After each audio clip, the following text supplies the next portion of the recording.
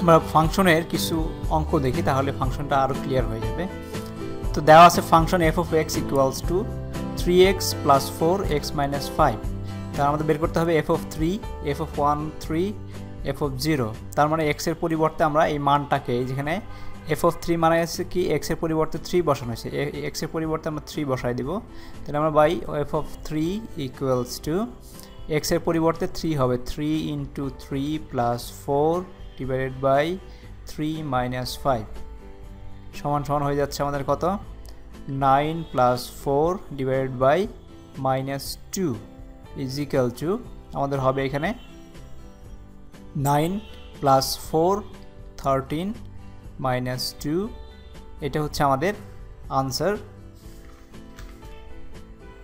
এটা হচ্ছে আমাদের এটার জন্য আনসার। আর এরকমভাবে 1/3 0 এগুলো বসাই দিলে আমরা ফাংশনের মান পেয়ে যাব। শুধু এখানে খেয়াল করতে হবে আমরা f of 0 যদি বসাই, এখন f of 0 বসাইলে আমাদের কি হচ্ছে সব 0 হয়ে যাচ্ছে, কোনো সমস্যা নাই। কিন্তু x ইকুয়ালস টু যদি এরকম বলা হয়তো f of 5 বের করার জন্য, তাহলে কি আমরা পারতাম? তাহলে আমরা কি করতাম 3 into 5 plus 4 আর 5 minus 5 মানে হচ্ছে 3 5 15 আর 4 হচ্ছে 19 divided by 0। তার মানে কি এটা হচ্ছে 0 দ্বারা ভাগ করা হচ্ছে, এটার মানে হচ্ছে যে আমরা 0 দ্বারা কোনো সংখ্যাকে ভাগ করতে পারি না, এটা হচ্ছে আনডিফাইন্ড একটা ডিভাইড বাই 0 যেটাকে বলা হয়। তো আনডিফাইন্ড তার মানে x এর মান কখনো 0 হতে 5 হতে পারবে না, x এর মান কখনো 5 হতে পারবে না। তার মানে এখন যদি আমাদেরকে ডোমেইন বলা হয় এটার জন্য, তো ডোমেইন মানে কি x এর মান যে কোনো বাস্তব সংখ্যায় হতে পারে, ডোমেইন যে কোনো বাস্তব সংখ্যা except x not equals to 5। তার মানে আমরা যে কোনো বাস্তব সংখ্যায় আমরা x এর মান হতে পারে, শুধু x এর মান 5 হতে পারবে না। এটা হচ্ছে ডোমেইন, এ 5 বাদ দিয়ে আর যে কোনো বাস্তব সংখ্যায় হচ্ছে এর ডোমেইন, এটা ইনপুট হতে পারে। তারপর আরেকটা অঙ্ক দেখি।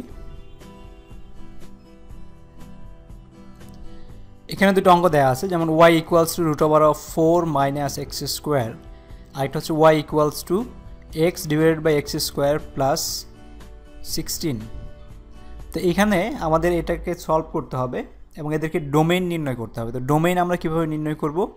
তো ডোমেইন নির্ণয় করার সূত্র হচ্ছে যে আমাদের আগে যে অঙ্কটা দেয়া থাকবে y মানে হচ্ছে f of x, আমরা বলতে পারি f of x equals to y এর পরিবর্তে আমরা f of x লিখতে পারি।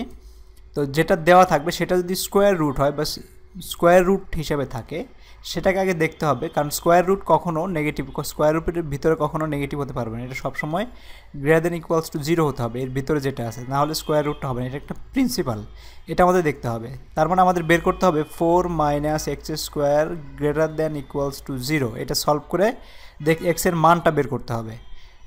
আবার বলছি যদি স্কোয়ার রুট থাকে, স্কোয়ার রুটের ভিতরে অংশটুকু কখনো নেগেটিভ হতে হবে না, অ্যাটলিস্ট 0 হতে হবে, মানে গ্রেটার দেন ইকুয়ালস টু 0 হতে হবে।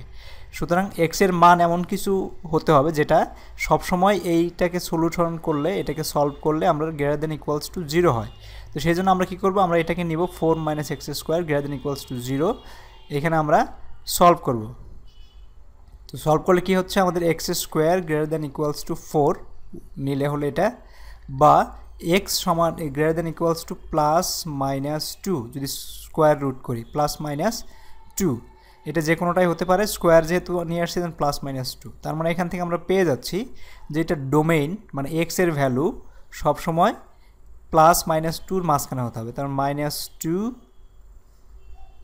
Less than equals to x less than equals to 2। তো এটা হচ্ছে আমাদের ডোমেইন এখানে।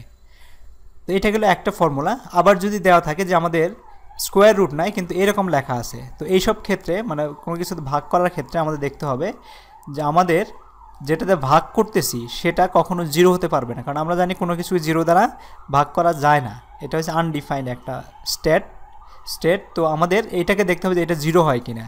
তো এর জন্য আমাদের কী করবো, x square plus 16 equals to 0 ধরি, তাহলে কোন ক্ষেত্রে x এর মানের কোন ক্ষেত্রে আমাদের এটা 0 হবে সেটা আমাদেরকে বাদ দিতে হবে, এই জন্য ইকুয়ালস টু 0 বসাই দিলাম। তো এটা যদি আমরা সলভ করি মাইনাস 16 তো এইখানে -16 যদি দেই তাহলে হচ্ছে কি আমাদের x ইকুয়ালস টু, আমরা যদি সরায় দেই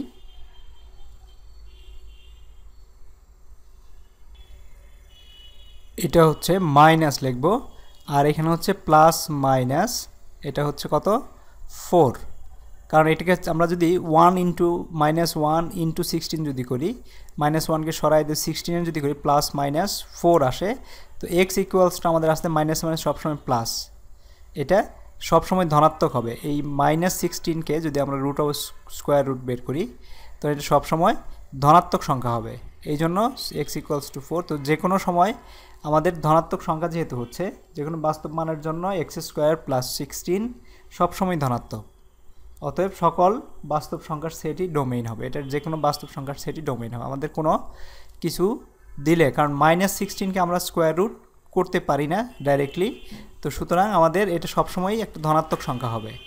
এর জন্য এক্সের যে কোনো মান, সবগুলো মানের ক্ষেত্রে আমাদের এটা এটার ডোমেইন হবে, সব বাস্তব সংখ্যা এটার ডোমেইন হবে। তো আমরা আরেকটা যদি দেখি সহজভাবে, y ইকুয়ালস টু দেওয়া আছে 2x divided by x minus 2 x plus 1। তো এখানে আমরা চিন্তা করতেছি যে আমাদের এটার ডোমেইন কী হবে। ডোমেইন যদি বের করতে হয় আমাদের নিচেরটাকে দেখতে হবে এটা ইকুয়ালস টু 0 হয় কিনা কখনো। তাহলে x minus 2 x plus 1 equals to 0 লিখি। এখন আমরা পাচ্ছি কত, x ইকুয়ালস টু 2 পাবো, কারণ এটা মাইনাস হয়ে গেলে আবার পাবো x ইকুয়ালস টু -1। তো এই দুইটার ক্ষেত্রে এই ভ্যালুটা 0 হবে, x equals to R x equals to -1। তো আমাদের বলতে হবে যে সকল বাস্তব সংখ্যাই এটার domain accept x equals to 2 R x equals to minus হলে মাইনাস, তার মানে x equals to 2, x equals to 2, x equals to -1 ছাড়া আর সব সংখ্যাই, সব বাস্তব সংখ্যাই এটার ডোমেইন। তো এইভাবে আমরা বের করতে পারি। তো কীভাবে বের করবো, আমরা হচ্ছে ডোমেইন যদি বলা হয় তাহলে হচ্ছে প্রথমে চেক করব যে এটা স্কোয়ার রুট দেওয়া আছে কিনা। যদি স্কোয়ার রুট দেওয়া থাকে তাহলে সেটাকে দেখব যে এটাকে আমরা সলিউশন করব, এক্স সবসময় এই সংখ্যাটা সবসময় গ্রেটার দ্যান ইকুয়ালস টু 0 হতে হবে, করে এক্সের মান বের করব। ওইটাই হচ্ছে আমাদের মিনিমাম রেঞ্জ, ওইখান থেকে আমরা যে মানটা পাবো সেটাই হচ্ছে আমাদের রেঞ্জ। আবার আমাদের রেঞ্জ না, ডোমেইন, সেটাই হচ্ছে আমাদের ডোমেইনের ব্যাপ্তি। আবার যদি নিচে যে সংখ্যা থাকে, যদি ডিনোমিনেটর যেটা থাকে, হর যেটা থাকবে, সেই হরটাকে দেখব যে এটা কখনো 0 হয় কিনা। যদি এটা কখনো 0 হয় তাহলে সেই সংখ্যা বাদ দিয়ে, কোন কোন ক্ষেত্রে 0 হচ্ছে সেগুলো বাদ দিয়ে আর সব বাস্তব সংখ্যা এটার ডোমেইন হবে। Thank you very much.